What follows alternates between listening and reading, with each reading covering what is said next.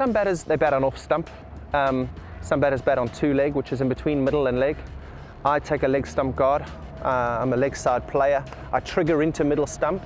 So I know that if I stood on middle stump, I'd be triggering onto off stump, which basically closes me off on my stumps, and anything hitting my pads is probably getting a pretty good shot to be out. So I stand on leg stump. I take my right foot into a trigger position on delivery onto middle stump, and then I know that my leg stump is down leg stump, so I've got a free swing of the bat down the stumps. So I know basically on deliveries where the bowler's bowling from, what angle he's bowling from, whether the ball's going to be hitting my off stump, whether the balls are right to leave, whether the balls are right to play it. I've got my pre-ball routine where I stand and I just take things in. I always like to know where the fielders are, so you'll see me spotting fielders. So then at least internally I know where the fielders are, where the fielders aren't, where my scoring options are. If they've closed a gap, I've got to pull a shot away. It's also key and vital for my batting that I've got to feel the feel right. So obviously the feel on my bat has to be right. I work on that pre-game.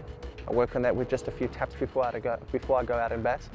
And then it's just game situation stuff. It's trying to keep things as simple as possible and just watch the ball. So all of that is just pre-routine stuff, which is pretty simple, pretty ordinary, pretty normal, and pretty easy stuff to do. The hard part is just focusing on the field, where the position of the fielders are, and also just in the ball.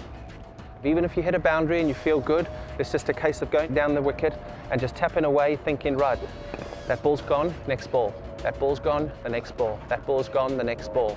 And also then you also just take in the game situation too. So you'll be tapping away and you'll be looking at the scoreboard, and if you're chasing runs, where's the Duckworth Lewis? If you're setting a total, where should we be?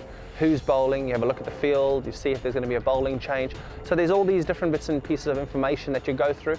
I mean, most of it is just run-of-the-mill stuff. But there are some occasions where you've got to basically pull yourself in, and there are other occasions you've got to say to yourself, right, you tap a little bit harder because you've got to get your foot on the gas.